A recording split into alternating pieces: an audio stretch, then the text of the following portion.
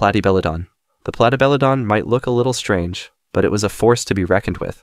These ancient elephants came equipped with incredibly long teeth that worked like scythes. This early elephant had a huge, gaping jaw that kind of looked like a gigantic shovel, which is pretty much what it was used for. They had exceptionally long, lower incisors that they could use to shovel up dirt and find things hidden underneath. Their incisors could also function like scythes to cut through thick vegetation.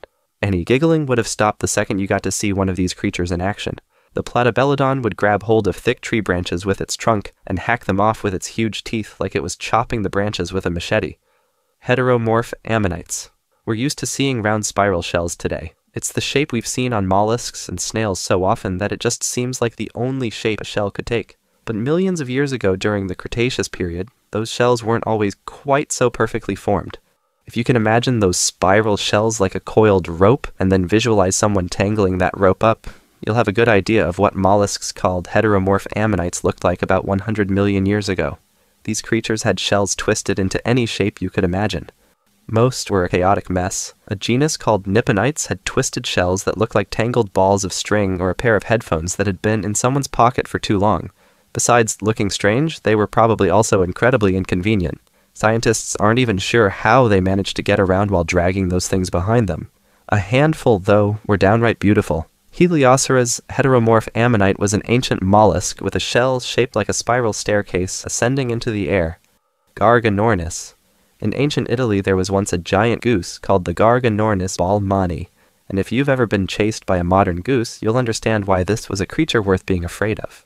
The Garganornis was a 23-kilogram beast with massive wings that it used to beat up other animals rather than to fly. Its wings were full of sharp bony knobs that were specially designed to slap other animals in the face.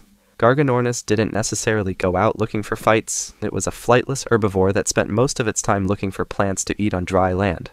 While doing so, it might be attacked by some predatory bird that would swoop down and try to eat Garganornis. Probably the only meal found by the attacker was a hard knuckle sandwich from the Garganornis's massive, bony wings. Livyatan. 12 million years ago, a species of sperm whales called Livyatan melvilli lived off the coast of Peru. They were about as big as the modern sperm whale, with some growing up to 18.5 meters. But there was one big difference. Livyatan melvilli had a huge mouth full of massive, tearing teeth. These gigantic whales preyed on other whales. Their mouths were something like those of modern killer whales, except that they were 3 times bigger. Some of those sharp, crushing teeth in their jaws were 0.3 meters long and 10 centimeters wide, custom designed to bite into a whale's flesh and tear it off. These creatures had no natural predators, even though they shared a sea with megalodons, the biggest sharks to have ever lived. Instead, Livyatan melvilli would prey on giant baleen whales. The whales of prehistoric Peru had to deal with being a meal for the 2 biggest and deadliest carnivores to ever live in the sea. Paraceratherium.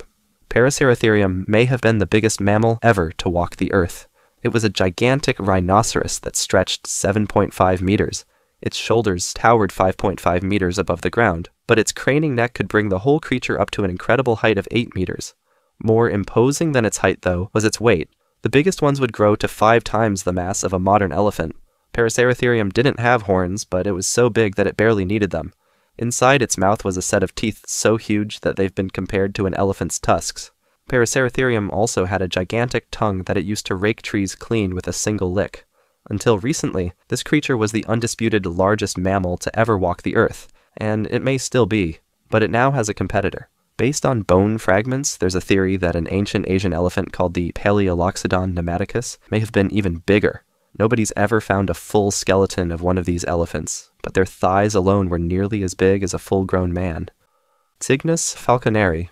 The island of Malta was once home to some of the strangest sights in the animal kingdom. Hundreds of thousands of years ago in the Middle Pleistocene era, the island was filled with pygmy elephants that were dwarfed by massive swans. Those swans, called Cygnus Falconeri, were huge. They had wings that stretched 3 meters. They were so big that they were incapable of getting themselves up into the air. Instead, they fed and lived on dry land. They were bigger than the surrounding elephants, which averaged about 80 centimeters tall, about the size of a greyhound dog. Most of the artwork depicting these giant swans shows them harassing and preying on the tiny elephants. Although we couldn't find any proof that the giant swans actually preyed on the elephants, We love the mental image so much that we choose to believe that it really happened.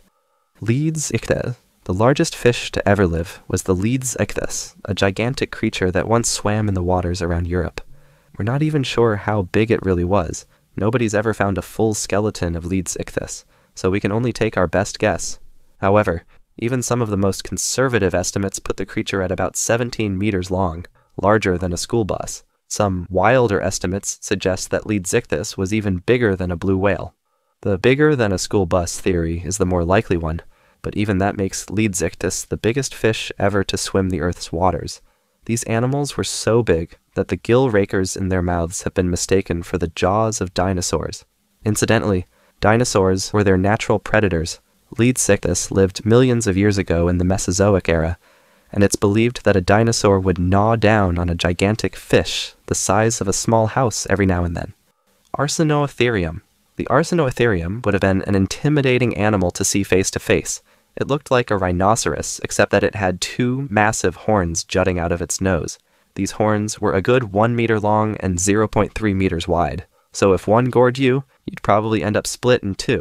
And just for good measure, Arsinoitherium had a second set of tiny horns on top of its eyes. These creatures were more closely related to elephants than rhinos, and so they towered a good 2 meters into the air, well above most human beings. They were herbivores rather than predators, but if anything tried to attack them, they were clearly ready to defend themselves. If you ever made one angry, the only disadvantage they'd have would be their legs. They had strange, stumpy legs that couldn't be straightened. So if one ever chased you, you probably wouldn't have much trouble running away. Thylacoleo. Without a doubt, one of the most terrifying animals of the prehistoric world was Thylacoleo, the mammal with the world's strongest jaws. These animals were about half the size of African lions, but they had jaws that may even have been stronger than those of the king of the jungle. Every inch of Thylacoleo's skull was designed for strength, so it had a fairly tiny brain. But giving up thinking was a small sacrifice to get that incredibly powerful bite. Inside their mouths, they had huge teeth that were fused together, making them work like big, long, thick cleavers that could hack into flesh. The creature's claws were just as bad. They had massive, curved claws that could retract like a cat's to keep them razor sharp. Thylacoleo could get up on its hind feet and use its unusually thick tail to balance itself like a tripod, freeing up its claws to hack and slash through the bellies of its prey. Most likely they were ambush predators, and they would have been brutal ones. They could climb trees. Then they'd lie in wait, leap out, and attack their giant kangaroo neighbors, tearing them limb from limb and feasting on their entrails. That's all for today. Thanks for watching, and see you next time.